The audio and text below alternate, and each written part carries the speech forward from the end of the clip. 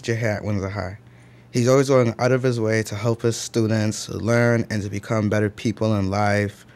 And he's always doing a lot for the school, helping out in various activities and stuff. Mr. Hooley's teaching style is unique because he keeps class involved while having fun, and we also laugh a lot.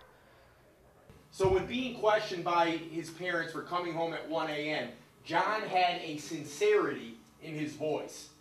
In Mr. Hooley's class, we do different activities like vocab, reading books, a different twist to it, where he makes the students write the sentences on the board to get the meaning down.